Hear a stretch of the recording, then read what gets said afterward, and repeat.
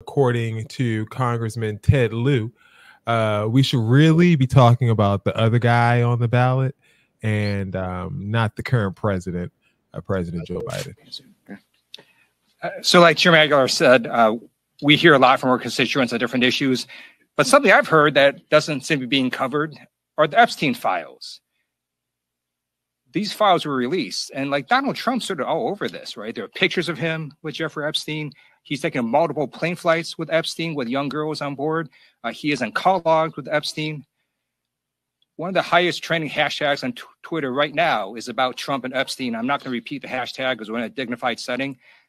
But yeah, y'all might want to look at that because that's highly disturbing. And again, it shows that Donald Trump is unfit for office. And by the way, he was convicted in a civilian court for sexual assault, convicted in a separate court of 34 felonies.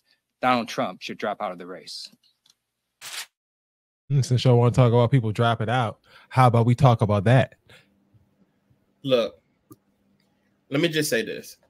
And this has no reflection of anybody on this show because we don't condone this kind of stuff. Let me hold on. Let me put you on single screen while you say this. Oh, not Ty. Ty does not want anything to do with that. All right, go ahead. Let me just say this. I hear what that guy is saying. I respect what he's saying, but America don't give a damn. They do not care. You can call this man a pedophile. You can say he molested these women and did all these things like this. Why don't they? Because they don't. We let R. Kelly do it for decades. You think they finna stop Donald Trump from doing it? They don't care. They do not care. So you think his supporters are just too far?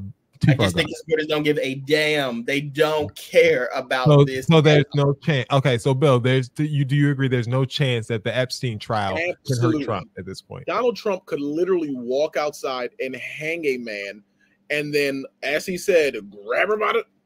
Them people's like, yeah, they with it. They don't get. Them people don't care. They are right behind him with their clan hoods, with him. It's just one of those things. It's just one of those things. Like, it's not happening to them directly, so they can easily like look the other way and be like, I don't care. I mean, you think about it, like these people in the Hollywood people, like they do stuff like this all the time. So it's just kind of like, oh, par for the course. Even and not. When Diddy did all this stuff, whatever, all this stuff is coming out about Diddy. The first thing people start hollering is, I knew he was doing it. I knew it. Then all these people come out of the woodwork. These people don't care. They do not care. And it's a shame. You would think, Yeah, like anything Donald Trump can do. Because, we're talking about an actual crime, like, something that's in deposition, legal documents, and it's not getting any attention, but Biden's health and his cognitive abilities apparently is the problem. I mean, I think when we're dealing with Trump, we have someone whose people literally don't care what he does because either they choose not to believe it or their own interests outweigh whatever morals they have. I don't know, but I can't think of anything that Donald can do that would make him lose support. It's like they found a way to win Republicans, or they think they found a way to win, and they don't think there's any other way for them to win outside of Trump. So they have to do whatever it takes to protect. The reality is, follow suit. The man has 34 felony convictions, 34 felony convictions, and 11 bankruptcies. And they're and people be like, so do I. So do I. I can identify. It makes him relatable. Right. Noble Negro, shout out to you. All right, awesome. Thanks, guys. That was the politics. I guess. You sound so hurt. Oh, actually, Trump, he tried to change the subject a little bit. When he heard about this was tonight, literally a couple of hours ago. He talked about his next challenge for President Biden. I'm also officially challenging Cricket Joe to an 18-hole golf match right here.